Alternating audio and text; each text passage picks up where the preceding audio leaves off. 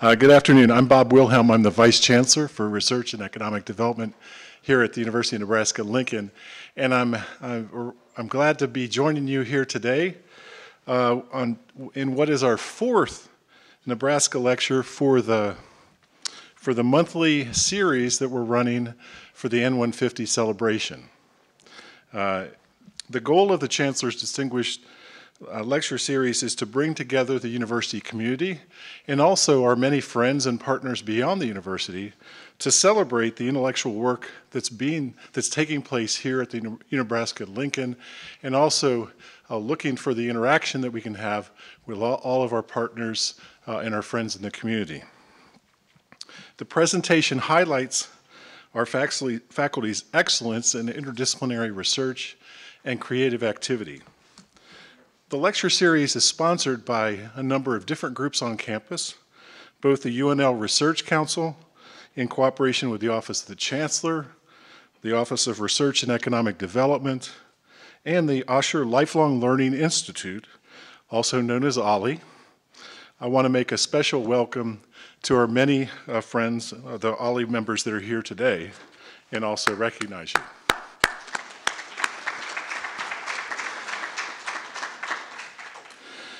I also want to give special thanks to the Humanities Nebraska and its Executive Director, Chris Summerich, for helping sponsor this year's lectures. Also, thanks to a grant from the National Endowment for the Humanities, we have now this very much expanded lecture series for our N150 celebration year.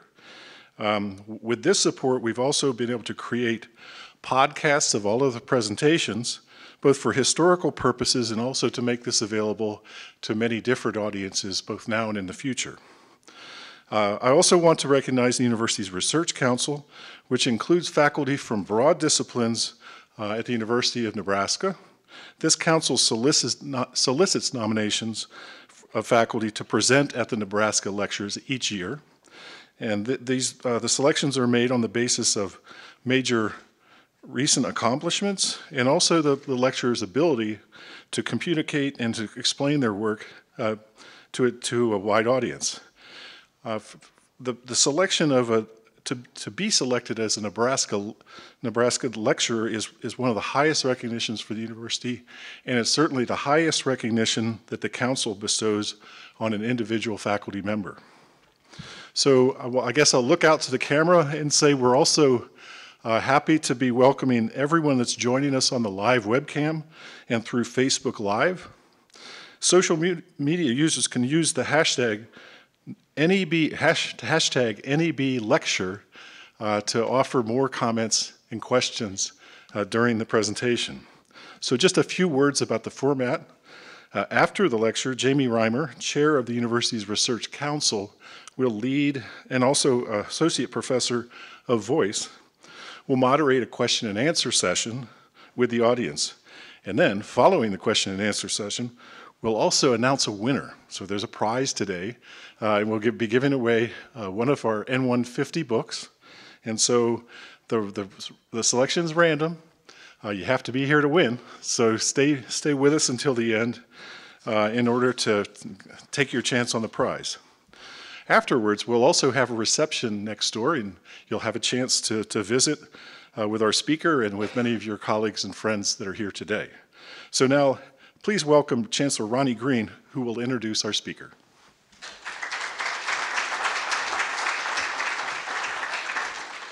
Well, thank you very much, Bob. It is a pleasure to be here for our fourth N150 lecture, Nebraska lecture of the calendar year, as Bob said. We're very pleased to have the opportunity to do 12 of these during our 150th anniversary year celebration. And I just want to also call out, as Bob has just done, thank you to Humanities Nebraska and the National Endowment for the Humanities that are helping us to actually facilitate this expansion of our lecture series for the calendar year. We've had 3 wonderful lectures already this year.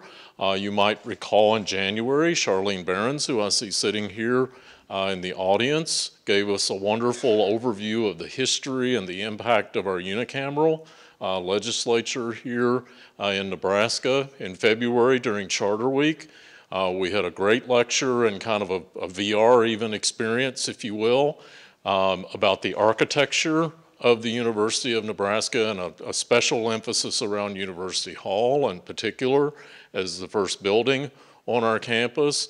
And then last month, we had a great delve into history with the Abbott sisters, the social justice sisters, as you might remember John Sorensen's lecture that we had just a few weeks ago. And today, we have a very special treat as our fourth lecturer, and it's my pleasure to have the opportunity to introduce it for you. Today, Tim Borstelmann, the Ian and Katharine Thompson Professor of Modern World History, and an expert in the intersection of U.S. domestic history and international history is our Nebraska lecturer. And I also want to underline, before I tell you how wonderful Tim is, about what an honor it is to be selected to give these lectures. So Tim, congratulations on that honor and being selected. Though most of the lectures, as I've already described in this series this year, are focused on university and state history, this particular presentation is not only a very timely one, but also is one that has a global reach.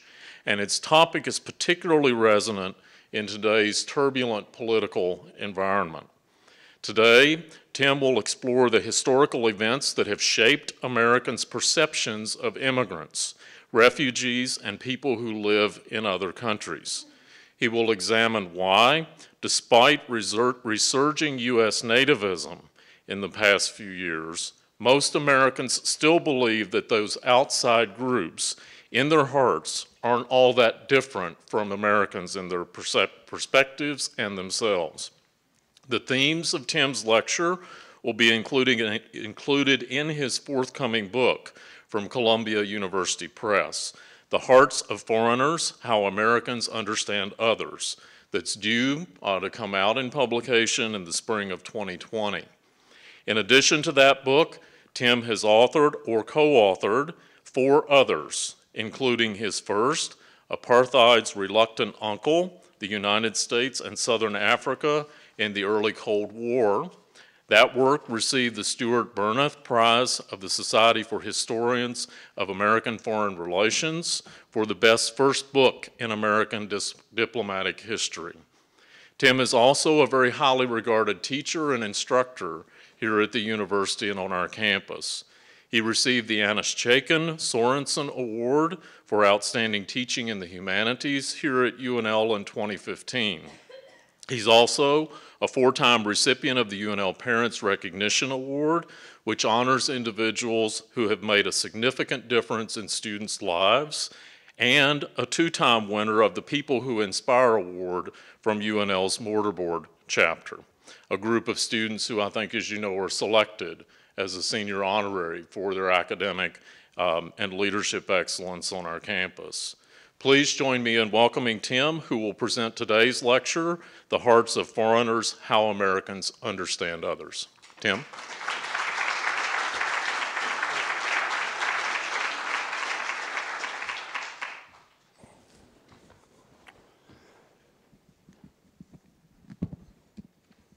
With any luck, I'll only be mic'd once. Can you hear me in the back? Hope you can. Great, great. Thank you, Chancellor Green. It is an honor to be here, and I'm particularly grateful to all of you for taking the time to be here today, to spend this time with us. It's great to be back as well in Nebraska, because recently I have had the opportunity to talk about this book project with audiences in different parts of the country, and which is fun, but it's great to come back and feel like I'm sort of with my home team again. Especially several colleagues and friends who are here. Thank you for coming out. Of course, that doesn't mean we're home fans. It means you're supposed to be tough referees. And remember that referees are tougher on the home team, right? Because they got to show that they're even-minded. So I will expect particularly difficult and challenging questions from you at the end. That's the other great thing about being back on your own campus. You can sort of act professorial and people expect it. You know, you shall do this. Tough questions. That's the goal. 6 years ago, I began serious research into a historical question that had long interested me. How have Americans thought about and understood non-Americans? Conceptions of foreigners have underpinned all of U.S. foreign relations and all of U.S. immigration policies, two fields of historical inquiry that have traditionally been studied separately, but that actually fit very closely together. I completed the bulk of this research in the first 4 of those 6 years, which coincided with the second presidential term of Barack Obama, and I began writing up the results. It was an optimistic time for considering the question of foreignness and the expanding definition of who could be considered fully Americans. Historians, we may work on the past, but we are not immune from the world that we actually live in, despite what some of our spouses think. Then came a certain election 2.5 years ago. The results were loudly applauded by, among others, the Ku Klux Klan, neo-Nazis, so-called white nationalists, isolationists, and nativists. My storyline of a sort of expanding tolerance, if you will, of diversity seemed imperiled by these events. As some of my more blunt friends put it, and some of them are here today, I want to emphasize, aren't you just plain wrong? The answer, I believe, is no. My argument is not about the future, but it's about the past. The historical evidence up to 2016 remains the same. There has always been a struggle between forces of inclusion and forces of exclusion, between those emphasizing commonalities and those emphasizing differences. While the pendulum swung one way in 2016, it's not at all clear that the nation's future is now Trumpian.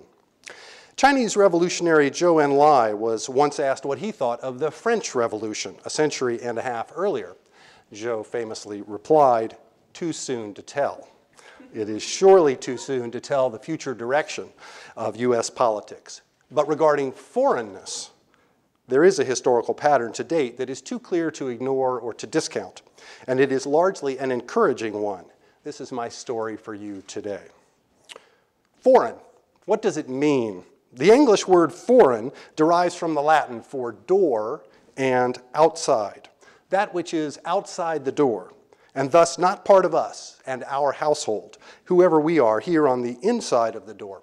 It's close to the Italian adverb fuori, outside, and it's opposite of the Spanish adjective familiar, meaning family. Foreigners do not belong to the family. Or do they? Or could they? How have Americans understood the nature of other peoples over time? Are they essentially similar to Americans? Or are they, in their cultural or even biological essence, different? On the answer to this question has hung great significance for how the United States has interacted with the rest of the world. The most compelling answer to this question of how to understand foreigners, I want to suggest, was crystallized in a scene from Full Metal Jacket, Stanley Kubrick's 1987 film about a group of American GIs who were serving in Vietnam. A U.S. colonel in the film, this fellow in the poster, is instructing a skeptical young Army journalist in his unit about the purpose of the American war in Southeast Asia. "We are here to help the Vietnamese, because inside every foreigner," the colonel uses a racial epithet for Asians, but he clearly means all foreigners, "inside every foreigner, there is an American trying to get out." This universalist assumption arises not merely in fiction or art. John Pryor, a U.S. Army sergeant serving in Iraq 2 decades later, explained precisely the same view to journalist George Packer. "In my heart," said Sergeant Pryor, "in my heart, I believe everybody's American." Indeed, from the convention hall in Philadelphia in 1787 to the invasion route through southern Iraq in 2003, there has been an abiding assumption that American culture, American principles, and American practices are not only the best ever created by human beings, but are also closely aligned with the very essence of human nature. The ultimate logic of American exceptionalism, on brightest display during the Cold War, held that U.S. history and American institutions had facilitated the full liberation of the human spirit and the fulfillment of the highest human aspirations. American democracy and American culture were thus seen as truly natural, in common American thinking, giving citizens self-rule, freedom, and a market economy that sold them what they wanted and what they needed. Such assumptions about the essential character of American society and about the inner yearnings of non-Americans reached unprecedented influence in the mid-20th century, but they were not entirely new in the Cold War.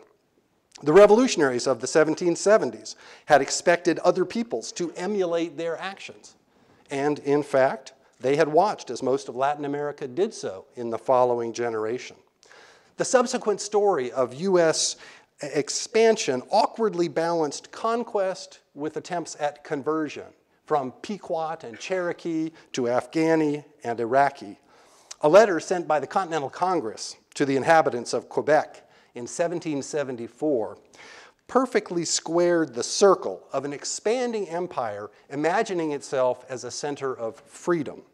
The Continental Congress's letter invited the Quebecois to join the anti-British Union of Colonial Troops marching north with these words: "You will have been conquered into liberty if you act as you ought." While Quebec and the rest of Canada managed to avoid being conquered into liberty, others were not so fortunate, or unfortunate, depending on one's political views. Through the 19th century, U.S. dominion ranged from Liberia in the east to Hawaii and the Philippines in the west, from Alaska in the north to Nicaragua in the south, and of course, right here to Nebraska in the center of the continent. But certain constraints had to be overcome to enable the full flowering of American universalism. One such constraint had been persistent racial and ethnic prejudice that cramped the ability of white Americans to fully imagine non-Europeans, and even many Europeans from east and south of the Alps, as being like themselves. Another constraint was a lingering cultural insecurity among American elites. While intensely proud of U.S. economic success, they still looked to Europe for the highest cultural standards in such arenas as art or literature, drama, fashion, cuisine. And a third constraint was the tradition of hemispheric, if not isolationist, resistance to global engagement and to militarism. The political and military position of the United States in international affairs remained modest before World War II in comparison to the nation's economic might. These constraints began to disappear rapidly in the 1940s as the distinctive circumstances of the mid-20th century ratcheted up the stakes for how Americans understood non-Americans. The denouement of World War II left millions of U.S. military personnel on duty on every continent and on every ocean. The startling resurgence of the U.S. economy expanded American trade interests everywhere. The decline of globalism reshaped American politics. The decline of colonialism reshaped global politics, and the Cold War drew the American presence outwards toward the world. As Secretary of State Dean Acheson explained to a group of newspaper editors in 1950, there is no longer any difference between foreign questions and domestic questions. They are all part of the same question. In newly extensive and intensive contact with foreigners everywhere, Americans had to figure them out. What Americans did after 1945 was to largely shed some older hierarchical notions of humankind, grounded particularly in ideas about race, ethnicity, and religion, and to confirm instead a growing sense of foreigners as potential Americans. Despite some ongoing dissent, the broad middle ground of common sense in mainstream American society came to agree eventually with the colonel in Full Metal Jacket and with Sergeant John Pryor in Iraq that other peoples, despite often growing up and living under repressive political and religious regimes, still, in their hearts, if they were allowed to, would reveal themselves as American. They wanted, in other words, U.S.-style freedom, opportunity, and affluence. This view of foreigners was both profoundly ethnocentric and inward-looking on the one hand, and universalistic and inclusive on the other. And it came to be shared across the political spectrum, from liberal proponents of immigration reform to conservative advocates of preemptive war in Iraq, and by most moderate Americans in between. very few Americans believed in cultural relativism.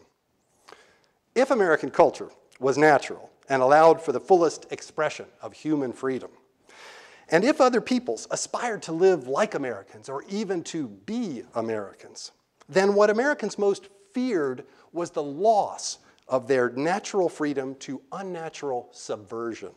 Captivity was the threat, and supposed communist brainwashing, mental captivity, emerged as the quintessential challenge of the Cold War era.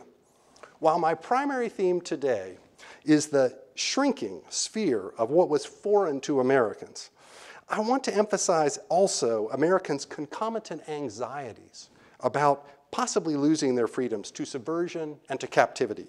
And I will conclude today by suggesting the potent magnetism of relatively democratic American capitalist culture, whose individualistic pursuit of material comforts and personal freedoms may have been the actual greatest subversive force in late 20th century international history.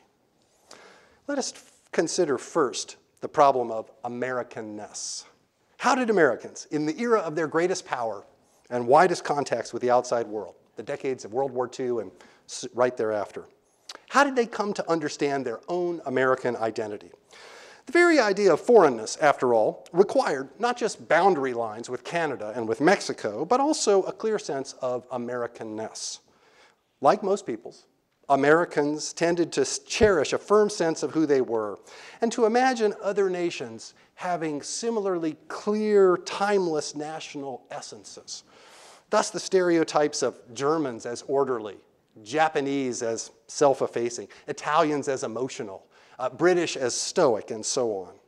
Indeed, the very idea of entities called Germany or Japan or Italy or Britain seemed inherently logical, with the nation state, if not liberal democracy, assumed as a kind of end of history. Americans paid much less attention to the implications of the continual process of human movement and migration across history. This was the biggest story of all. The two-step process of, first, human migration out of East Central Africa and all around the globe, creating the wide diversity of cultures, phenotypes, and languages, and second, globalization, or the reconnecting of the world's far-flung peoples since roughly 1500 AD, after the Columbian voyages. In other words, people move. Human history is the story of continuous movement with perpetual cultural evolution and political change as a result.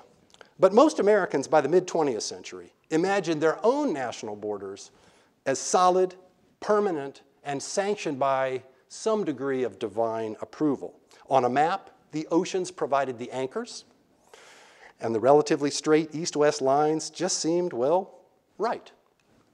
There were a few imperial complications around the edges. Hawaii and Alaska muddied the picture. The Philippines slipped off to at least formal independence in 1946. Puerto Rico and the U.S. Virgin Islands seemed mostly just winter tourist destinations, and the Panama Canal Zone and Guantanamo Bay remained beyond most Americans' consciousness. And those straight lines west from El Paso and west from Lake of the Woods had, of course, little to do with natural dividing features such as rivers or mountains. But few U.S. citizens had any doubts about their nation's geographical identity. Regional differences, however, complicated the meaning of Americanness well into the 20th century. The Civil War made vivid the absence of national unity, and the South remained an outlier in American life for generations thereafter. Various parts of the nation claimed to be uniquely emblematic of American identity.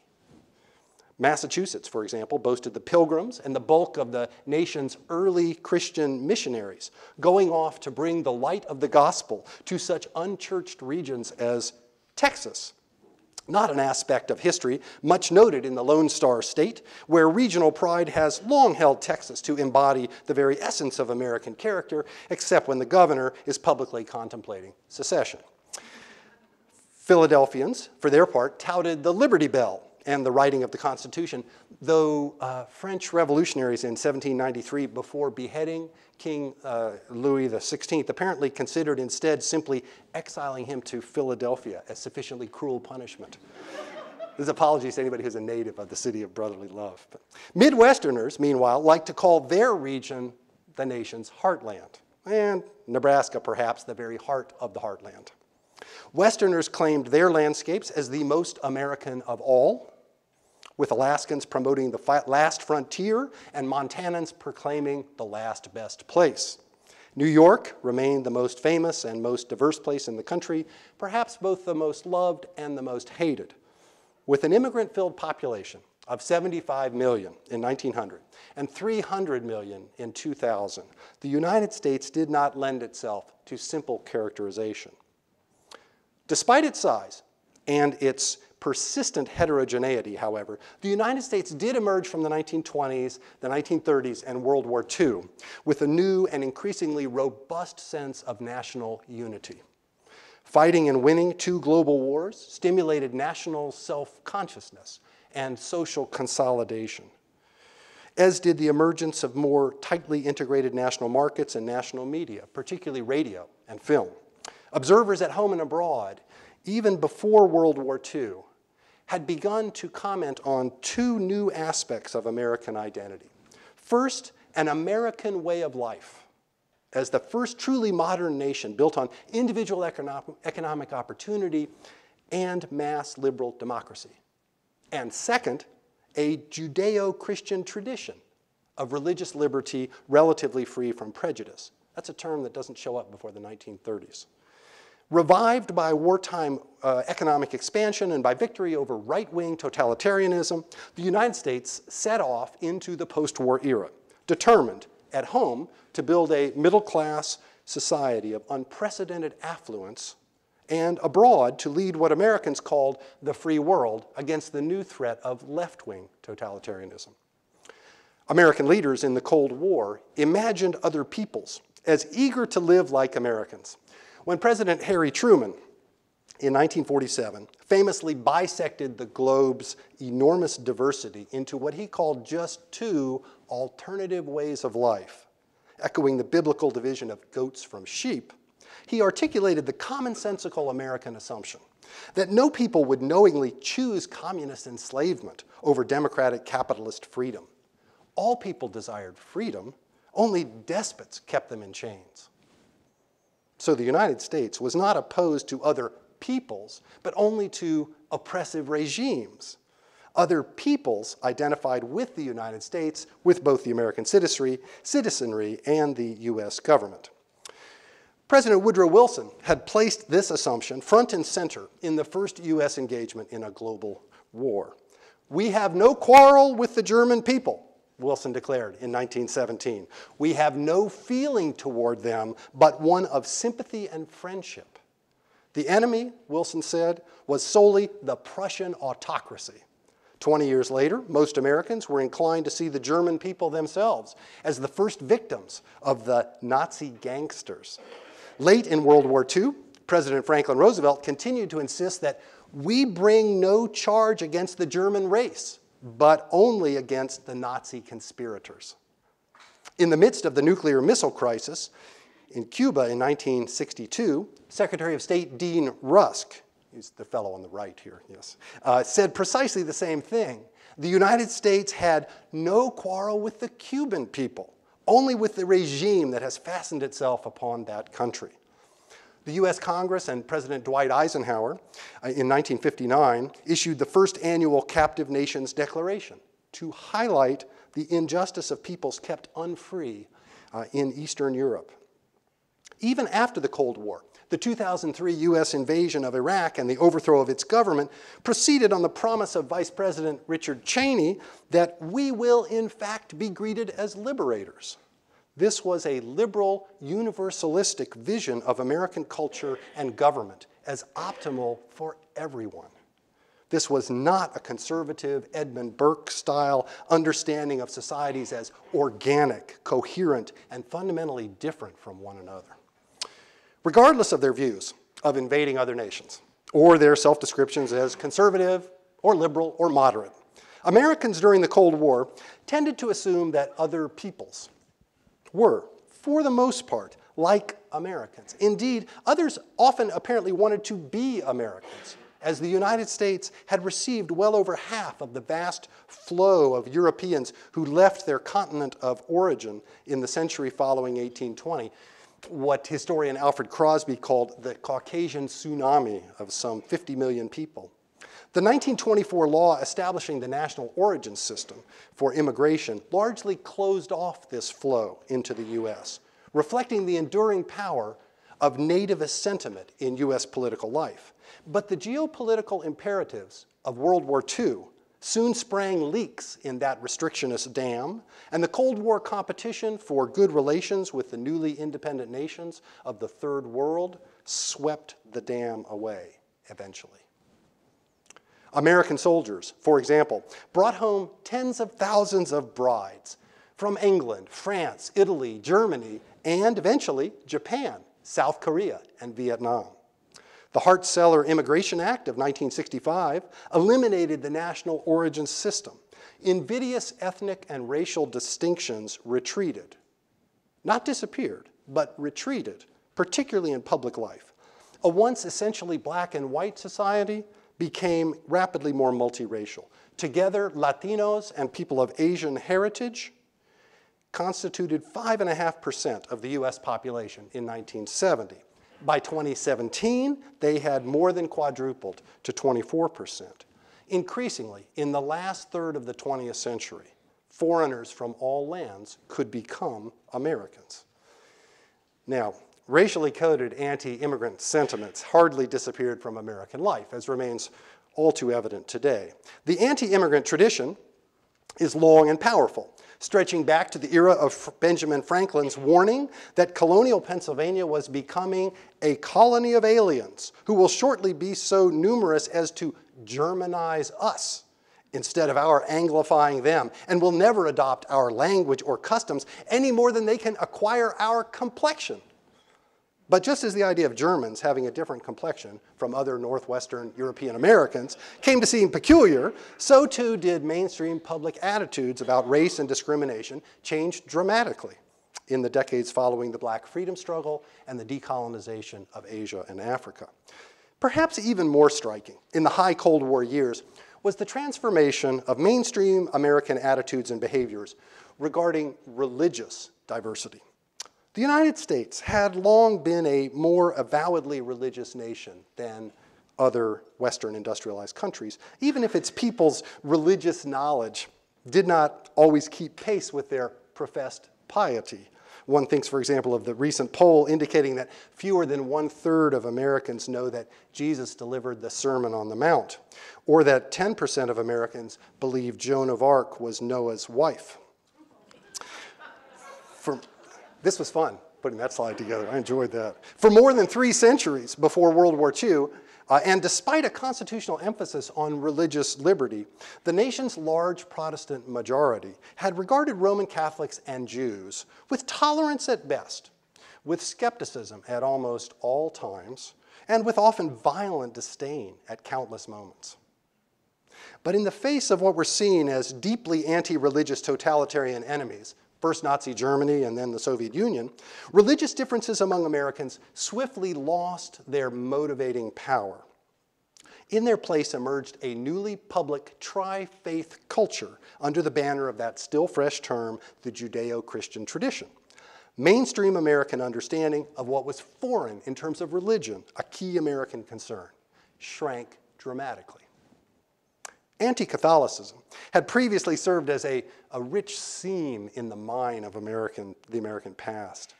For the Protestant majority, the Church of Rome tended to embody the warping of religious truth, the practice of magic, and the sway of blind loyalty to authority over individual reason and conscience. Then came the large new numbers of Catholics in the immigrant surge of the 3 decades before World War I, many of them coming here to Nebraska. Their increasing assimilation in the post-1924 restrictionist era, Catholic soldiers' patriotic service in World War II, the fervent anti-communism of prominent Roman Catholics during the Cold War, and the election of John Kennedy to the White House in 1960. By the 1970s, even fundamentalist Protestants, traditionally the nation's fiercest anti-Catholics, were finding common ground with conservative Catholics in the new Christian right. By 2009, the U.S. Supreme Court consisted of 6 Catholic justices and 3 Jewish justices, not a single Protestant among them. One of the largest stories of modern U.S. history is the change in perception of Roman Catholics from being essentially foreign to being quintessentially American. Anti-Semitism followed a similar path. An influx of Jewish immigrants in the years before World War I stimulated traditional Christian prejudice and discrimination, which actually only crested late in World War II. Then came a series of blows to that ugly tradition. The patriotic service of Jewish Americans in the U.S. military, the full revelations of the Holocaust, the Cold War imperative of equality and inclusion, and the creation of the modern state of Israel. The success of Israel, in particular, recast Jews in the minds of Gentile Americans as no longer helpless victims of the Nazis, but now tough, virile pioneers, making the desert bloom as successful farmers, despite hostility from non-European indigenous neighbors, a story that sounded to American ears a lot like the story of the United States, and a lot like Nebraska in particular. Discrimination against Jews in the United States, while not disappearing, declined rapidly in the decades after 1945. It's measurable from outmarriage rates to university admissions processes to employment opportunities. The new Christian right, for their part, became fierce defenders of Israel, and Israelis and Americans developed myriad intimate ties. By 1996, Israel's then new prime minister, Benjamin Netanyahu, sounded and acted precisely like an American, because he had lived extensively in the United States, where he had attended high school and college and had begun his career. Foreigners, it turned out, often didn't remain foreign. Former external enemies, Germany, Japan, Italy, became close allies. Once suspect internal exotics, Roman Catholics, Jews, Latinos, became mainstream Americans. A defining feature of modern American society has been the tendency to absorb diversity and even dissent in a resilient, expansive popular culture. Americans would subvert the subversives, even the communists, eventually. The dream of a better socialist future was the siren song that most Americans feared above all others. For capitalists, socialism posed a perilous form of apostasy, a false promise of even greater freedom and justice. For religious believers, Marxism offered only scorn. And for vigorous nationalists, communism was about as foreign as one could get, with the aim of uniting all workers of the world and thereby erasing the very national boundaries that literally defined America as America. To a people obsessed with individual liberty, communist rule threatened captivity. Eastern Europeans and North Koreans had joined Soviet peoples in this kind of captivity by 1948. And a year later, the establishment of the People's Republic of China dismayed Americans who had long believed their country had a special role to play in the world's largest nation through missionary and educational work. With God's help, our own Senator Kenneth Weary of Nebraska had declared just a few years earlier, with God's help, the United States could lift up Shanghai up and up, ever up, until it looks just like Kansas City. Instead, young men from Kansas City and young men from Shanghai were soon killing each other by the thousands on the Korean Peninsula. Similarly, Fidel Castro's revolution in Cuba in 1959 seemed to most Americans another demonstration of free people being taken captive and enslaved, now worrisomely close to American shores. 4 years later, the high priest of socialism himself, Nikita Khrushchev, visited the starkest symbol of communist captivity, the newly erected Berlin Wall, and announced to an East German crowd of 500,000, "I love the wall." For Americans who thought of their own culture as the freest and highest expression of human nature, the idea of captivity was peculiarly repugnant. Physical captivity, such as being taken prisoner in war, was bad enough. But the prospect of mental captivity, of Americans losing their minds to the false lures of apostasy, this was simply evil. It was unnatural. Fears of captivity dated back to the earliest English settlers in North America and their encounters with indigenous peoples, the original subversive communitarian Reds, if you will, which gave rise to abiding anxieties about white captives going native, in the phrase that was commonly used. That is, losing who they really were. The central story of captivity in the United States was, of course, that of tens of millions of enslaved black workers, a century-long gulag whose deep scars remain visible today. But for the vast majority of Americans by the 1940s, who were not black and who did not live in the South, race slavery seemed increasingly a story of a distant past, even as segregation remained. Meanwhile, the 20th century had witnessed the rise of these two great totalitarian empires that literally locked up their own people and other peoples, Nazi Germany, Soviet Russia. Anne O'Hare McCormick wrote in the New York Times in 1952 of this grim century of the homeless man, in which Russians and Eastern Europeans were now the saddest people on earth, forced against their wills to live under a system so alien to their own instincts and desires. Their own instincts and desires, in this view, were to live freely, like Americans, or at least like white Americans. The spread of this system so alien into China in 1949 filled many Americans with dread. Communism had now seized the most populous nation in the world, a symbol of the non-white global majority who were rapidly shedding colonialism. It seemed a portent of the future, particularly when the United States and China went to war with each other within a year in Korea. And when American soldiers began to be taken as prisoners of war, a new fear swept through the US military command and through the American public, the fear of brainwashing. This term encapsulated American anxieties that the communists in China had developed devious new methods of psychological torture and mind control, used first on Chinese citizens and then on American POWs, which supposedly enabled them to reprogram the minds of their victims. The Wall Street Journal explained this phenomenon in an editorial under this expository headline: "The Silent People. Communists brainwash the once individualistic Chinese into gloomy conformity, fear, and mental atrophy." Despite a lack of scientific evidence, acknowledged a few years later by the US Army, brainwashing became the standard explanation for the refusal of 21 American POWs to be repatriated after the war. They chose to go to China instead. By contrast, the 50,000 Chinese and North Korean POWs, who also refused repatriation, remaining instead in US-allied South Korea or being sent to US-allied Taiwan, they seem to represent to Americans a vigorous confirmation of the natural aspiration of all peoples to live freely like Americans. The myth of brainwashing outlived the Korean War and drifted into many corners of Cold War American culture, from the novel and film The Manchurian Candidate down to today's Showtime television series Homeland.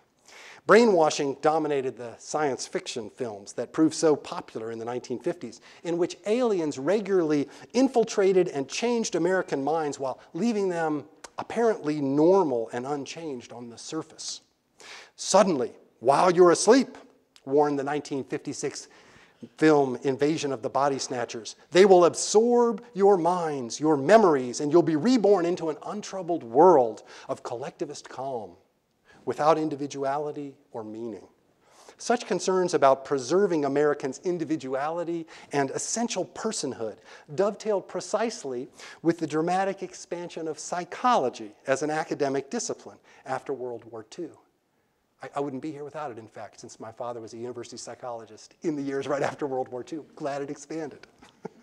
In the long run, however, even supposedly brainwashing communists could not remain completely foreign to Americans. From the beginning in 1917, of course, some Americans had been sympathetic to the Bolshevik project. And even those highly unsympathetic sometimes learned to live with it, often quite profitably. The Ford Motor Company, for example, in the 1920s, who sold a very significant percentage of their tractors to Moscow. US leaders promoted warmly positive views of the Soviet Union during the crucial World War II alliance against the Axis powers. The United States built a constructive relationship with the communist government of Yugoslavia after Yugoslavia's ejection from the Soviet bloc in 1948. Even the iciest U.S. relationship with the communist regime began to thaw in 1972 when President Richard Nixon famously visited the People's Republic of China. And 6 years later, Beijing initiated reforms allowing in the first subversive elements of private enterprise, the Trojan horse of free markets, if you will. I was going to have a slide of various Trojan horses, but none of the imagery was very good. You get the idea of coming out of the horse. The United States even eventually opened formal diplomatic relations with communist Vietnam in 1995, establishing a new relationship that would warm very rapidly. Indeed, within a few months, the new Vietnamese ambassador to Washington found himself invited to dinner with the most obdurate and powerful American anti-communist and long-term racial segregationist, Jesse Helms, chair of the Senate Foreign Relations Committee. Helms represented North Carolina's tobacco farmers, who were facing declining domestic smoking rates at the time and negative publicity at home, and were seeking to make gains in more tobacco-friendly markets abroad, particularly in Asia. Helms was pleased with the dinner and later explained to reporters, "I was with some Vietnamese recently, and some of them were smoking 2 cigarettes at the same time. Now that's my kind of customers." Perhaps the largest change of all in mainstream 20th century American understandings of what was foreign regarded Asians and people from Asia. From a demonized and supposedly unassimilable yellow peril, people of Asian descent in the United States rose swiftly during the Cold War to emerge as a so-called model minority by the 1960s. John Dower and other scholars have made clear that non-Asian Americans long held a wide variety of images and ideas about Asians, many of them fiercely negative, but also some that were quite positive. The U.S. wars against Japan and in Korea and in Vietnam sharpened the sense of racially coded enmity, but in each case they also complicated it with the presence of critically important Asian allies of Americans. Returning U.S. soldiers also brought home brides in many cases. First a few thousand from Japan, and then almost 100,000 from South Korea by the end of the century. These women joined skilled Chinese refugees from the Communist Revolution, adopted South Korean orphans, and highly decorated Japanese American veterans of World War II, as well as Issei Gold Star mothers, as faces of a new Pacific-oriented Americanness. California voters sent the first Asian American to Congress in 1956, and Hawaii, with its majority Asian-descended population, entered the Union as the 50th state in 1959. Reader's Digest, then an extremely popular magazine, noted what it called an amazing turnabout of Japanese Americans, just 1 decade out from mass wartime incarceration, now enjoying a prestige, a prosperity, and a freedom from prejudice that even the most sanguine of them had never hoped to attain within their own lifetime. The process of domesticating Asianness into Americanness is an ongoing one, not yet completed, despite the optimism of Reader's Digest and others. Discrimination against people of Asian background comes in many forms, from street violence to higher standards for elite college admissions. The very idea of a model minority was constructed in part as a not-so-subtle rebuke to African Americans during a time of militant protest against racial discrimination. Chinatown, in other words, was not Watts, in historian Ellen Wu's concise formulation. The model minority idea necessarily carried its own burden of prejudicial limits, expectations of being studious, of being orderly, of being hardworking, of being deferential. But the old issue of whether Chinese Americans or Japanese Americans were really just extensions of China or Japan, as though their culture were carried somatically and inerasably in their skin or in their bones or even in their blood. This old issue had been decided in mainstream American life by the middle years of the Cold War. Vietnamese were reminded of this reality in 2009 when the USS Lawson docked in Da Nang for an official visit. and the American commander walked down the gangway to a red carpet welcome. He was H.B. Lee, once a 5-year-old refugee from Vietnam back in 1975, and now the first Vietnamese American to command a U.S. Navy destroyer. The Chinese public demonstrated a similar awareness of changes in American life, with the enormous attention they paid to the arrival in 2011 of Gary Locke as the first U.S. ambassador to China of Chinese descent. During his 2.5 years in Beijing, however, Locke failed to adequately curry favor with privileged Chinese officials. And major Chinese state media eventually responded to his imminent departure by referring to Ambassador Locke with a racial slur as a rotten banana. When a banana sits out for long, its yellow peels will always rot, revealing its inner white core. Thus did the government of the largest nation with an emigrant rather than immigrant tradition reveal its incomprehension of the integrating and hybrid character of what Cullen Murphy has called the world's most successful multi-ethnic state, the United States. Across the last several globalizing decades, the contours of what was considered foreign in American life shrank steadily due to sharply increased trade, information flows, cultural exchange, travel, and migration. In matters from food, music, and sports to disease, scientific education, and climate change, Americans became more engaged than ever before with non-Americans, a development eased by the rapid spread of English as a global language. Increased contact did not always lead, of course, to perfect understanding or even to good relations. Resistance to American-inflected globalization helped shape politics from Russia to China to the Middle East to Latin America. Thoughtful Americans worried about manifestations of anti-American sentiment abroad well before the September 11th attacks of 2001. And polls regularly revealed a wide gulf between Americans and informed knowledge of the non-American world. One example among many would be the Roper poll of late 2002 on the eve of the US invasion of Iraq, which revealed that only 1 in 7 young Americans aged 18 to 24, that is only 13% of them, could even locate Iraq on a map, although Gary Trudeau in his cartoon strip Doonesbury responded that unfortunately for Saddam Hussein, all 13% are Marines. Widespread American ignorance of the outside world was perhaps no worse than parochialism in any other country, but it had greater impact due to the scale and the intensity of American involvement beyond US borders.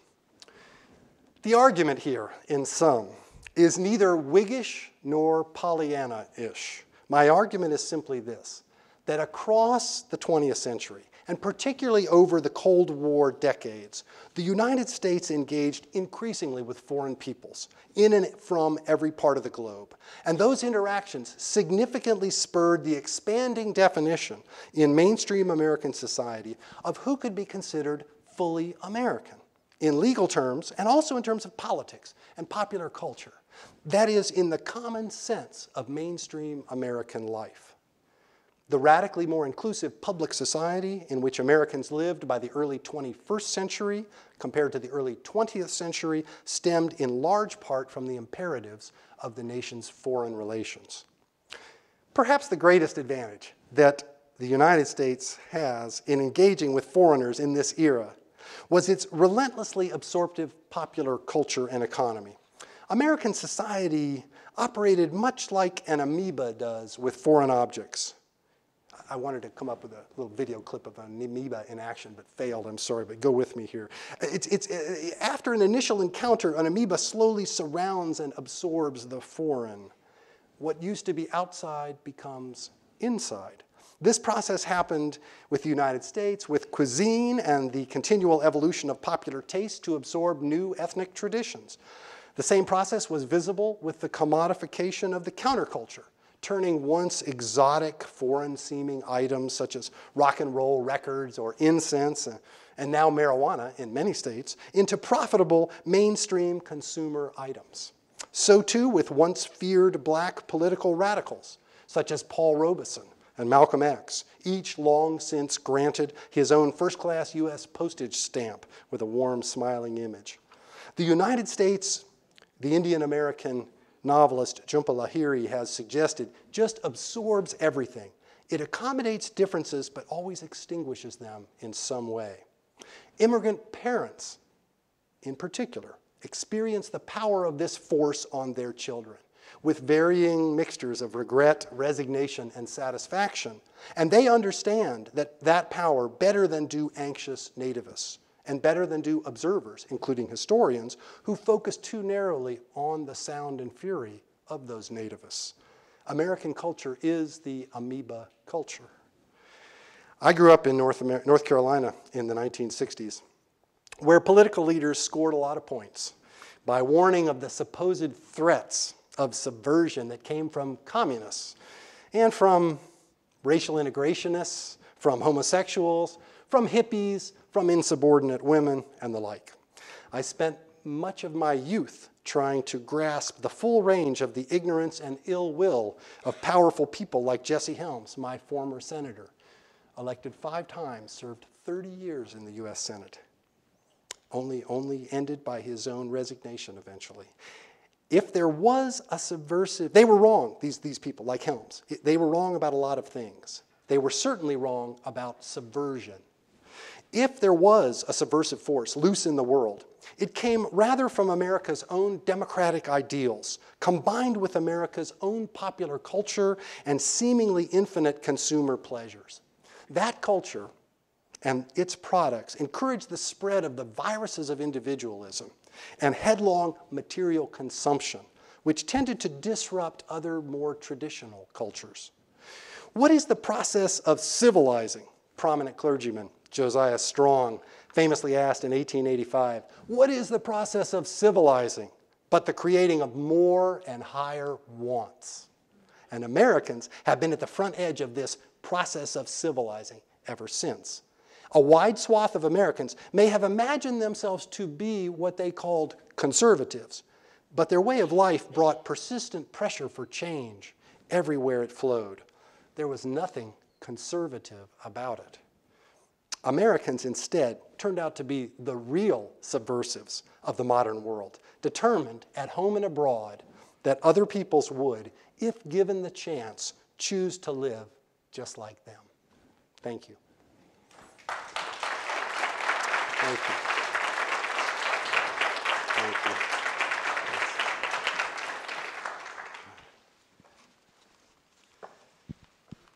Hey, thank you. Appreciate it. Thanks very much. All right. Great. Well, my thanks to Tim Borstelmann for an excellent performance and, well, performance, I'm a singer, for an excellent lecture today. Thank you so much. Sure. And I think now all of our online friends can hear me speak. So at this time, we will entertain questions from our lecturer. And we do have someone out in the audience. If you would please wait until you are presented with a microphone to ask your question so our live stream friends can hear us as well. Who would like to speak first?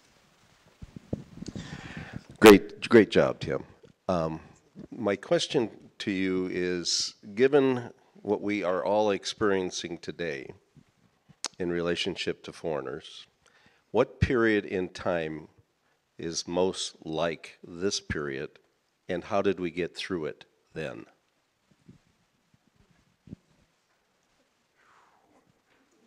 You did ask for the hard questions. I asked for this. You did. That's really a mistake. Next? No.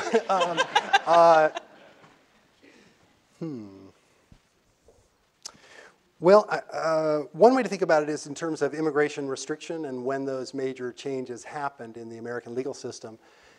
And you know, there wasn't immigration restriction in this country before 1882 in any significant way. So in a certain sense, I guess you could almost say any time before 1882. I mean, there was this, because the United States as a political and economic project was one of building a society which had, thanks to the genocide of Native Americans, a vast amount of land without enough labor to do the work that could be done on it. And so, you know, there's the filling in of the nation necessary in economic terms. But you could also see that in another period of of political change regarding immigration laws right in the middle of World War II, and that's in 1943 when the Chinese, when the act is passed by Congress to allow in a sort of symbolic 105 individuals from China as into the United States for naturalization. That is to say, this ends the period of 60-some years in which China had been identified as the only nation ever singled out to be the one place that people could not move from to the United States in order to become Americans. It was sort of this unique sort of badge. It was like the Scarlet A, I suppose, depending on your literary references. The thing you couldn't do was to be a Chinese immigrant. And that's ended in 1943. And people like to point out, well, it's not exactly out of the goodness of the hearts of Americans that that's done. It's done because of the U.S. need for China as a critical ally in the war against Japan, where the Chinese are holding down some 2 million Japanese soldiers on the occupied eastern coast of China, who were therefore not out helping kill Americans in the island hopping campaigns coming across the Pacific. But in fact, it's more than that. You can see lots of sympathy for Chinese peoples in popular cultural references in the early 1940s during the war, because China is seen as an ally of the United States. You have this sort of sense, and I mentioned this in my talk, in which the contrasting images, negative and positive, of Asians, you see the positive ones come back up for China in the course of the 1930s as Japan's power rises. And instead, you see by the early 1940s, that the Chinese are seen as these terribly important allies. So that's a pretty cool precedent, I guess. I guess I'd go probably with that one. I think you could also say after 1965 that the Immigration Act, the Hart-Celler Act, which eliminates the old national origin system, is a freeing. It's not perfect. It's complex, and it limits the number of immigrants from the Western Hemisphere. So it's the first time that Latinos, people from south of the border, Latin Americans, had been able to come to the United States and have those numbers limited. But in other ways, the Hart-Celler Act is really important because it eliminates the old racially defined system of immigration restriction. And the late 60s, you see very little of this sort of anxiety about immigrants. Of course, that's going to change as the numbers get bigger by the 80s. I'd go with the early 1940s. Is that it for the hard questions? I don't Can we know. go to Are the there easy any other ones now? hard questions?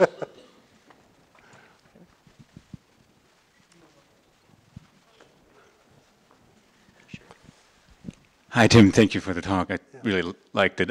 One of the things that strikes me about it is kind of the parallelism with anti-Americanism, in that the fears of anti-Americanists are in some ways the same amoeba-like qualities of kind of this American creed, right? That American consumerism and American individualism just kind of takes over and becomes popular.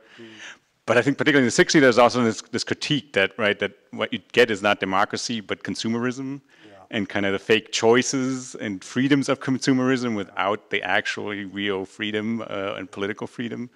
And I feel like in some ways those fears may be even more prevalent now when you see kind of a state like China where consumerism is all there, but the political freedom isn't coming along with it, and then the kind of regression that you maybe see to some degree in the West. So, yeah, kind of common question. Yeah. Great. So can I just point out that if distinguished colleagues from my own department, like Alex Pazansky, are going to be allowed to ask questions, this is going to go downhill very fast, because that's a brilliant and terribly important observation, is that the exporting of American-style consumerism and democracy is often weighted to consumerism. No question about that. And China is running an amazingly volatile experiment in this right now, in these decades. The one thing I guess I would say about that is that we're in the middle of it, right? And so we can't tell. I mean, the anxiety in China has been always that this economic, the growth of private enterprise, of private property ownership and entrepreneurship within China, which has, in some ways,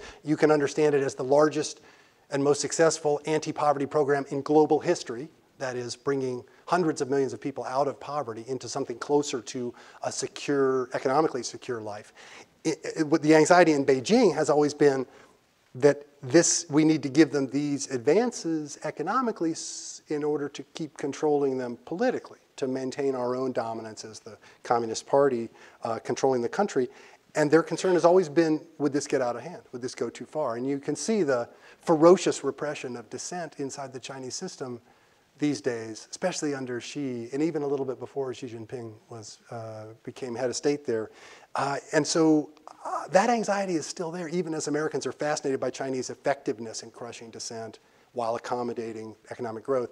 But we don't know what it's going to look like 10 years from now, right? We're just like Americans are fascinated by supposed Russian military might, which is an amazingly short-sighted understanding of how desperately weakened the Russian political economy is, which isn't to say they don't create all kinds of problems and challenges for the United States and everyone else, particularly Ukrainians and anybody else on their border. But we have a tendency to be too concerned about that. I'm not saying that China's not an issue of concern, but I'm not sure where we'll be 20 years from now. I mean, there may be a time when they're writing the history of modern China that looks back and says, oh, we made a boo-boo in Xinjiang, we went too far crushing the Uyghurs or something in that. We don't know. And maybe I'm wrong. Maybe they're going to sail on and have a permanent totalitarian system politically, even as with the economic, yeah. But how democracy and consumerism fit together, I hope you're going to write the book on that one, because that's a big question. And Americans these days, we don't bother going to the ballot box very much, right? Our levels of democratic participation, even in voting, much less other political forms of participation, is so minimal. But boy, do we show up. I was going to say we show up at the mall, but we don't anymore. Now we just show up in the Amazon box clicking, But we still show up there, right? I mean, so yeah, how we do that, that's a tough question. Thanks. Yeah. I think there was another question in there. Tim, thank you for your talk. Yeah. I was going to ask you a question about, about immigration and foreignness, but thinking about American citizenship and American laws and whiteness. So even when foreigners are coming into the United States, it's not clear, as people who would be defined as foreigners, that they're entitled to citizenship. And so if you can kind of think about that and tell me how you see that as relating particularly to the anti-immigration laws. So even if you're here, who can be citizens, and what does that say about our understandings of foreigners? And then the second question, which is related, Okay. he knows me, so it's okay. Black people as being seen as perpetually foreign, even though they were born here for generations. So that's my questions. Yeah. Thank you. Oof. Is that it? Can we boycott the history department from now on? Yeah. Well, I mean, to the first one, the 19th century and the early 20th century is spent to no small extent sorting out whether all Europeans are considered white or not, whether they have sort of full citizenship or not. Legally they do, but it has to be worked out as to exactly where Europe begins and ends, when you're out in Russia or when you're out in Syria or, I mean, the Caucasus is a great example because the 1917 division of the world by the U.S. Authorities regarding banning Asians runs a line right through the Caucasus, which is amusing if you think about it, because of course Caucasians are supposed to be from there, right? But it turns out that northern Caucasus inhabitants qualify as potential immigrants, whereas southern Caucasian inhabitants don't, So they can be Caucasian maybe, but they can't be white. It's kind of fun. So some of the, in other words, the sort of absurdities eventually work themselves out into what is now our common sense about what whiteness means, which is absurd in a whole other set of ways. And it's based on the social construction of race, as we like to say in the university. So citizenship, I mean, the other way to say this is that citizenship was largely managed by states before the 14th Amendment.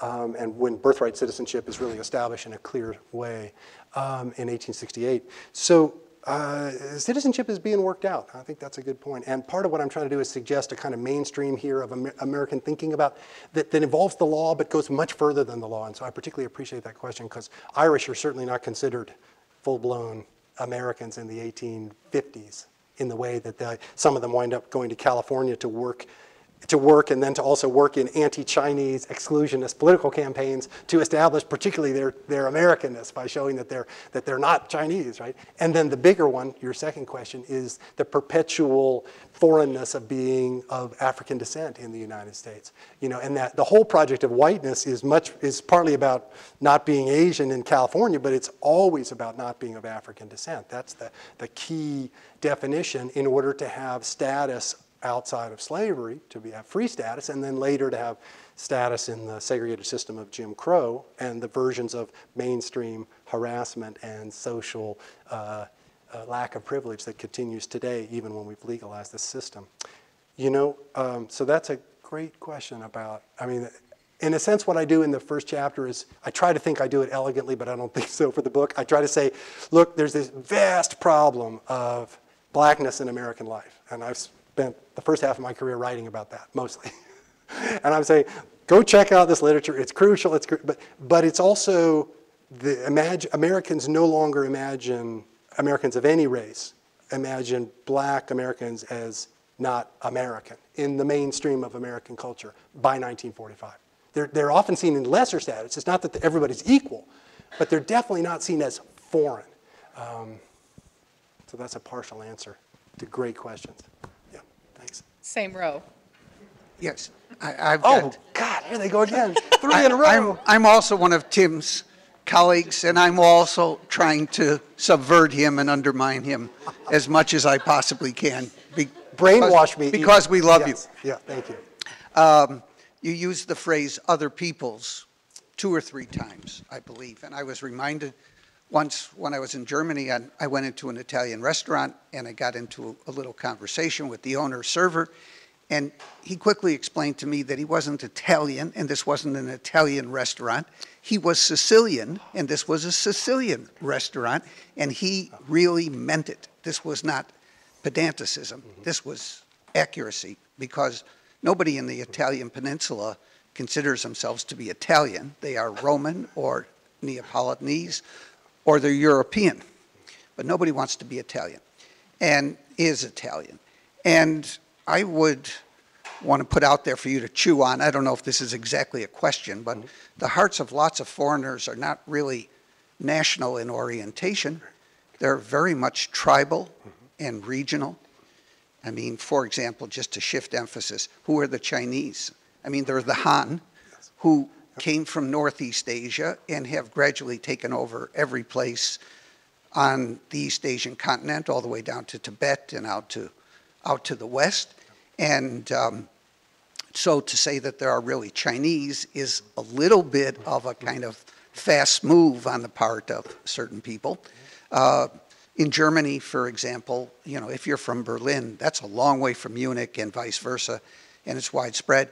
So, I mean, if you compare it with the United States, where it seems to me, I hope you'll agree, that we're terrific at integration. Yes, we've had some great failures in regards to black-white and in other ways, but, you know, most of the world out there belongs to a tribe or a region, and their hearts are local, unlike our hearts, which are kind of national or very much moving in the national direction. So I'll stop there. Whew. Okay. This is a terrific question and explosive in so many directions. I'm challenged about where to start. Let's do a couple of them that come to mind very quickly, though. One is the Italian case is brilliant because Italians only learned when they came to migrants from the peninsula we call Italy today, only learned that they were Italian upon arriving on American shores or other shores where they were lumped together with other peoples from the same peninsula, or in the case of Sicilians, the adjacent island, if an island can be adjacent. In other words, the whole thing is an artificial construction of Italianness. There is some common ground in terms of legibility of language between Sicily and the Piedmont. It's not perfect, but you know, I mean, so there is some sense in which Italian is spoken across the nation. I would grant that a few more, or argue that a few more Italians actually think of themselves as as Italian than you might be suggesting here. But there's definitely this long project of how do we figure out modern nations and how do they come together. The United States is not unique in this regard. I mean, you know, certainly the French have a very clear idea of what Frenchness is, you know, the Germans the same, et cetera, but it's been constructed over time. And what your question makes me think of is how you can think of history as flowing in a sort of way, in a sort of movie sense or a film sense, as flowing continuously, and we're artificially stopping at any point to say, boop, at this point, these are the Chinese. Whereas 200 years later, it doesn't look like that. And so, but we act as though it's permanent. We act as though these have these national essences to them. And boy, is that not true. And so I take that point as being particularly important. The United States had its own version, of course, with the Civil War, which, you know, give or take a few things, we might have been in a whole different era of two different nations, and who knows how all that whole history would have flowed out as a contingency from that. So yeah, the American nation is powerfully assembled. It is admired widely or worried about widely, depending on the politics of the observer from outside, about its multi-ethnicity. The fact that the U.S. is so diverse fascinates people. It's by far the most diverse of the large powers, of the great nations. About 42, 43 million people in the United States today were born elsewhere, which is more than 4 times as large as the next largest immigrant, foreign-born population in any other country. Partly that's because the U.S. is big. It's the 3rd largest country in population, so it's going to have more foreigners. As a percentage, our percentage is not as big as Canada and a few other places. But in sheer numbers, it's vast, the American story. And other countries tend to be intrigued by this. I mean, if you were Hitler, you looked at it and you thought, oh, it's a mongrel nation, and they'll never do well in warfare because they aren't unified. So, But if you're more of a opposite perspective, people look at the United States and thought the election of Barack Obama, which fascinated people across the world. They were like, how can they do that? These Americans, it's amazing. How can they elect a black person and then re-elect him? It was just stunning. And you saw all these reports of people from France and Germany and other places saying, God, we could never do that. And so the American model is different that way, for all its ferocious, continuing patterns of nativist waves, resurgent anti-immigrant stuff, and the continued racism under it. It's this continual struggle. And the most of what I'm trying to do in this talk and in the book is to remind people that there's a context, a historical context, in which the baseline of degree of inclusion is not what it used to be, that it's gotten higher, much higher than it used to be. Which doesn't mean that we now say, oh, great, it's all done, perfect. I mean, hardly. In some ways, it's that very success over time in being more inclusive that enables people to have a high enough standard to think, why are we stopping now? Why are we harassing trans people? Or whatever the next issue of concern. Why are we still dealing with nativist feelings in the United States that erupt in violence? I mean, so that consciousness to me can be considered a sign of success, but not of complacency. I mean, the response to that isn't, you don't say, okay, we got it figured out. We keep carrying on. Great questions. That's the whole history department right there. You see why they're wonderful. My colleagues, I love them. Right there. Okay, yes. Hi, Tim. Thank you for such a rich conversation. So I would love for you to give us your take on the Latino question. Yeah. Just whatever you want to riff on, spin it out for us. How do Latinos fit into this conversation? Yeah, well, I mean, how do Latinos fit in this conversation? Everywhere, I guess, is the way to think about it. Latinos have this very unique is an oxymoron. I mean, either it is or it isn't. It's like pregnancy. A unique status of having had the northern half of the country of Mexico stolen from Mexico in war and incorporated into the United States, including incorporating a lot of people in it with them. And as part of that arrangement in 1848, you get this full citizenship, at least legally, for people of Mexican background, Mexican descent. So they're legally white, but in practice, they're not. They're socially and culturally and economically discriminated against, but in varying ways, with class differences and differences in sort of skin tone and racial demography among people who are seen as coded as Latino, which is why when you're Latino today, you can be any race, right? We finally figured that much out, at least. Although who knows 100 years from now how we'll look back and say those were pretty stupid census questions about race and ethnicity in. We always think we have it figured out now, that people who assumed that Latinos were a race 20 years ago in the 1980 census, that they were dumb, and now we've figured that out. They could be anything, right? But who knows what it'll look like 80 years from now. We'll have finally figured out that humanity is one great race, maybe. Hard to know. But so Latinos have this really remarkable status in there, and in some ways that makes them a particularly great example of this business of watching this status both rise and also over time, but also continually be pushed back against because of this peculiar border that the U.S. has with Mexico. And what's peculiar about it is the steepness of the gradient. It's the steepest gradient of any border in the world, in economic terms, between the average income of people north of the border and average income of people south of the border. There is nothing like this. If you think about all the immigrant crisis, the refugees flowing out of Africa and the Middle East, especially in 2015 as the Syrian civil war accelerated, and flowing up into Europe, there's not a single place. People are like, well, they get to Turkey, and that's better, and then they try to get to Greece, and that's better, and they try to get to Hungary, and it's sort of steps to get to Germany, or to get to Sweden, or to the UK, or something. But for the US, it's all one big border, boop.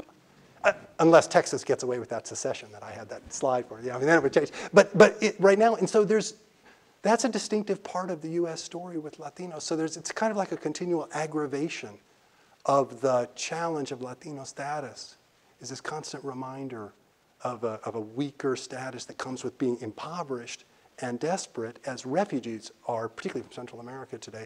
And of course, mainstream American society has little ability or interest in distinguishing between Hondurans and Mexicans, or whoever else, much less young men and women with young children. You were really kind to send that softball down the middle there. I've done poorly. I hope it was at least a bunt single. Okay, thanks. Yes, I wanted to ask a little bit about one thing you mentioned a couple different times throughout your topic, which was there's this view that other people want to be American, or want to have what Americans have. Mm-hmm. And this seems like a bit of imperial hubris. And I'm thinking of like recent examples. Afghanistan, we seem to not understand the role of the Taliban in society. In Iraq, we didn't understand the role of religion with the Shia and the Sunni. And then we, in the Arab Spring with Egypt, we somewhat abandon our former support for their leaders. And then when they don't elect who we want, the Muslim Brotherhood, we're upset. So my question is, as America moves forward, how do we understand other societies, but not only that, how do we apply that to them and make a sound and informed decision on foreign policy? Great. Terrific question, and not from the history department. The first thing is to learn languages. Above all else, we have to learn languages besides English. For example, the first 1,000 diplomatic personnel into Iraq in 2003 included, out of the 1,000, 6 of them spoke Arabic. Which is, so of course, I mean, the idea that Americans won't understand what's going on in Iraq, well, they have no idea. They're carrying these little portable translators around with them, that there's some hilarious journalists reporting on how they would try to talk, how American soldiers in the field are trying to talk to Iraqis who don't speak English.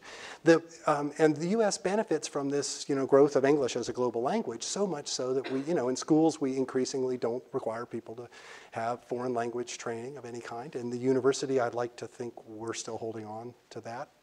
Although I'd be happy if it were higher and we required people to live abroad for all the economic complications that brings. I mean, mostly to me, it is about understanding the rest of the world, and Americans are very bad at this. Are we worse than other peoples? A little bit, because 2 things really operate against us, and one is the isolationism of having oceans on both sides, and an English-speaking neighbor to the north, and neighbors to the south who learn a heck of a lot of English in order to deal either with American tourists coming down or to survive in Texas or Arizona on their way up. But the other one is that, the United States has benefited so much from essentially following in the wake of the British Empire, right, which established English as in place of what used to be French as the international language of commerce and diplomacy up into the middle of the 19th century. And that begins to shift toward the British, and the Americans absorb that. And Americans, in their usual kind of, I'm grossly generalizing, but there's some truth to this, in our usual kind of oblivious, friendly way, we just sort of assume, well, of course the world speaks English. Why wouldn't they? I mean, that's like everybody's language, isn't it? I mean, there 75 or 77% of internet postings are in English. I mean, and all of the movies you see all over the world start out in English, even if they're subtitled. The ways that Americans see themselves abroad are very easily kind of mirrored back to them in ways that make them feel good about themselves in some way. But of course, then the real push comes to shove when the U.S. actually engages in military conflict abroad and hits people who really are not happy about the U.S. showing up. And then you always have the same patterns of rethinking this. It's sort of like what happens in the early 1970s, late 1960s, when Americans for the first time realized that large numbers of Vietnamese did not want the United States to be there. And then we had to sort of learn about guerrilla warfare and why it was that that it was hard to defeat a guerrilla force in another land that Americans didn't know much about that was 7,000 miles away. And then when we get the same problem in Afghanistan from 2001 on and in Iraq from 2003 on, you get the same patterns. It's shocking, the patterns of, you'd get little publications in military journals and also in non-military journals about the importance of learning how to think about guerrilla warfare. It's like everybody was asleep for the last 40 years. It's stunning to me that the replication about this, our failure to learn in that. And honestly, the success for this, the solution to this is right here. It's in the university. It's in Chancellor Green's university. I mean, this is where it's going to happen. I'm serious. I mean, it's when college students demand more truthful behavior and words from their elected presidents. We've seen that happen, and we've seen it happen powerfully in the late 1960s. When they do that, and when they demand honesty about not understanding other countries and a determination to learn about them, that's how we got Vietnamese studies in the United States. How we got Vietnamese language programs was only after, going through that. And so hopefully we've done the same with Arabic. So the simple answer is we need to learn Arabic. We need to learn Mandarin. And we need to learn Spanish, of course, but every possible foreign language. It's a great question. Yeah. How do we fix this amnesia? Yeah. Take history. Don't follow University of Wisconsin, Stevens Point. Aren't they the people who got rid of their history major, at least temporarily? Yeah. I mean, America is a culture famously forward-looking, and it's part of what's charming about the United States. And other people love it because it's, we're the land of second chances, and everybody's always trying to look forward. And the past is, you know what the phrase means. When we say your history, it means you're irrelevant, right? I mean, so it's really quite clear. Or the study that the American Historical Association did about 10 years ago, they did a big poll of Americans asking them for the word that first came to mind to describe history. And by far the most prevalent one was boring. It's like, let's get on to the future. I can barely handle the present, but the future is exciting, and the past is just, so, and of course, it's not that other people need to take history, it's that we need to teach and write history better. Right, I mean, we need to get out of our own little channels of doing our treasured research on these narrow little topics that don't engage bigger issues, and we need to quit giving long, boring lectures that you nicely just sat through, and you act like you're still interested. It's awesome. You guys, did you pay these people? It's wonderful. It's just great. So, I mean, it's in the teaching and the learning. I mean, I really do believe that. And obviously, that's true at the middle school, high school levels, just as much as at the university level. That's where the work will. God, I sound like somebody in education, don't I? I mean, I really do believe this is where we got to work from. Yeah. I think we'll take is that a stretch or a hand? Our last question for the afternoon will come there from the back.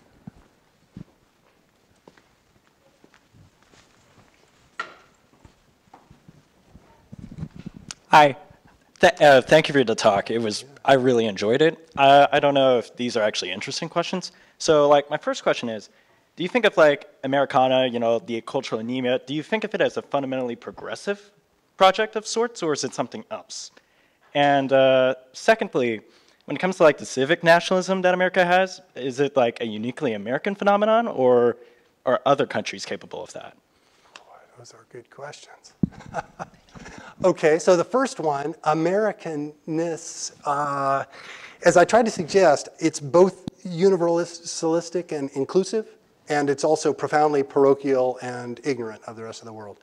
And that's my overwhelming feeling about the country that I live in, is that we're spectacularly attractive in so many ways and painfully ignorant and unself-aware in so many ways. And you get this from any thinking person you deal with who's from another country and spends much time in the US. They're like, boy, you people are great in so many ways, and you're just so out of it in so many ways. And it's both. I don't see a way around it. That's the American vision of the world, as I understand it. And I mean, it keeps me up at night worrying about it, but it also, I don't see a resolution. It feels like it's sort of like having two parts of your personality. You know, that as a nation that we have. Civic nationalism, you know, other nations have their own versions of this. I mean, certainly the French are the ones right now we're watching with this emphasis on laïcité, their you know, secular origins, and the question how that operates when you have increasingly resurgent religious communities within, you know, whether it's Roman Catholic or Jewish or Muslim or anything else. And so other nations, I think, wrestle with their own versions of that, but they don't all have a constitution like ours, which was, you know, constructed to not be a Christian nation, as that early treaty that Washington signed with one of the North African nations that we were engaged in war with over piracy. The treaty said something to the effect of the United States, I'm paraphrasing slightly, is not a Christian nation. You know, in other words, I mean, it's really quite clear, despite the fantasies of right-wing people who imagine that the Christian faith is somehow embedded in the Constitution. It's very much in the culture in which the Constitution emerges from, absolutely. But that Constitution is so secular in its fundamentals that I think that's a big part of what makes our civic nationalism different. Yeah. Thank you all for your questions. Great. Thank you. Thank you.